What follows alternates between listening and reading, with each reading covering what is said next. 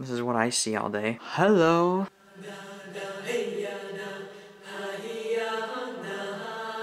Oh, Frozen. Today I'm going to talk about the power of music. From a young age, I was really interested with the idea that you could create music and you could take music and put it into playlists based off of the feeling that you have. I was watching the movie Balto one time, and in the movie they said I got people bumps. That's what Boris says. And I was kind of thinking about that feeling that music gives you when it reaches into your soul and it like gives you the shivers and you feel good, just like kind of that opening to Frozen with that song in it. It makes you feel uneasy, but it makes you feel uplifting at the same time. Goose tears is kind of what it's called too. It's when you get like that goosebumpy feeling, but you also kind of get vulnerable in a way, but you kind of feel inspired and uplifted. It's leaving the movie theater after watching a Disney movie. That's basically what the feeling is.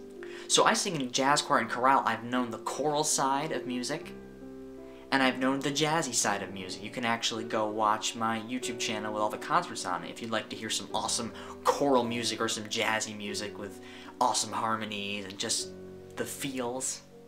Or you can look at the DOOBLYDOO, that works too. But I was fascinated by the idea of making playlists out of songs based off of the feelings that I have. Here's a couple examples. I have the awe-inspiring playlist, so that's the playlist when you get the goosebumps.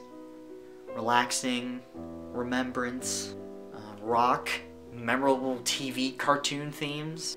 Joe and Matt's playlist, so when you have somebody that you know, you kind of remember songs you used to experience with them, so there's that one. Acapella, Halo, game soundtracks, Christmas, Disney soundtracks, classical music. Music is really personal. It's something that really, hopefully, reaches down inside of us and kind of speaks to us, depending on the message of the song and the type of elements in the song, but that's what makes it so diverse. We all have this capacity, I think, to listen to music and to try to understand it and to try to see how it's all connected. And that's a pretty cool idea, that you can like listen to music and feel uplifted by it. It's something so central to our core. The Greeks say that music is the interaction of invisible, internal objects inside of us. The other perspective that they focused on was the outer perspective of astronomy, of movement of things and objects that are external. The planets, the stars, everything up in space. Wholly, the musical collection between every single person is always going to be different in some way. Is that cool? You can feel emotion. You don't always need words to be able to feel. Like the emotion in a classical piece of music, or the emotion in a Disney soundtrack, or the emotion in something like Inception, or Batman Begins, or just, you can feel it. Hans Zimmer, John Powell, you can just feel the music. It's so much creation at one time with so many people. It's very organic, and it's all about association. That's the other thing that's really, really cool about music, is you associate all these things with each other. You basically remember things. And that's what's really cool about music too. It's all about memory. You kind of build for yourself a life soundtrack, which is your collection of music, which is kind of like your collection of memories. And that's actually what I do with music. If you can really look at somebody's kind of music that they listen to, what's their collection of music like? What's their life soundtrack?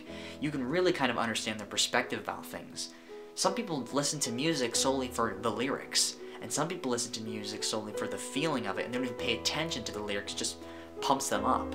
But if somebody really listens to music, you can actually see them complexly and see them as a different collection of a lot of characteristics, just like a different collection of a lot of songs. You can see how they feel when they're at their saddest and how they feel when they're at their happiest. It's just a fascinating concept. I like the idea that you can walk around in your house and have a song playing and like just live your life like it's kind of like a movie. It's not a movie, obviously, but it's still kind of cool that you can play music. Like, you can put a speaker in your pocket or put earbuds on and shovel in the snow to the beat of some song that isn't even in real life. It's so central to us that you never really lose it. It's always with you. You can sing, you can dance, you can do these things that don't really have harm to other people. Like, you can sing in your mind. I'm screaming like an old man in my mind right now. Now I'm whispering in my mind. Music is so central to us that it survives. Music has lived for so long. We still have records of it. We still have everything. It's incredible how central it is because it lasts so long. You see these classical music pieces that were written centuries ago, and it's just amazing that they're still here. We still have records of them.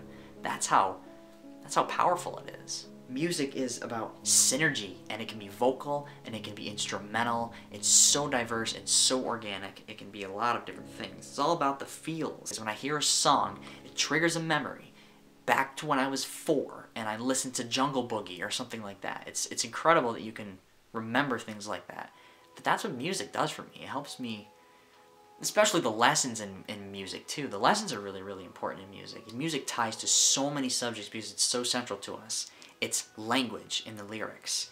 It's mathematical. It's about not being a one-buttock player and being like, oh, I'm only gonna be stiff, or I'm gonna be totally crazy like this and here. You know, it's about balance. You can sway to it, you can dance to it. It's about lyrics. It's history because the lyrics in music talk about history. You see music change over time. It's art because you have the harmonies and you have colors. It's physical activity, believe it or not. Singing's not easy. Look at Pavarotti. Singing is a difficult thing to do. So it's physical. It's science because there's a lot going on in your throat when you're singing. Your vocal folds are thinning and widening. Go on YouTube and look up vocal folding in somebody's throat. It's all subjects. But isn't every subject another subject in some way, right? Try to listen really well to music. Listen not just for the lyrics or not just for the harmonies and the songs and noises. Listen to the whole thing. Listen to the idea. There's a lot in lyrics. It's not like you just whip out a song. It takes effort to make a song. More effort the better, actually. Listen well and identify what's interesting about music to you, because a lot of what draws us is what's interesting to us. Give yourself the feels more often. I know that kind of sounds weird for all the things, but just pay attention to what gives you goosebumps in a good way, not in a fearful way. Go give yourself some good feels. Do it. Project 14, day 10. I don't have a wide angle lens, you can't really see out here. That's my video. It's Forrest Gump, yesterday. Allow music to add value to your life. Thank you for watching. See ya. Bah!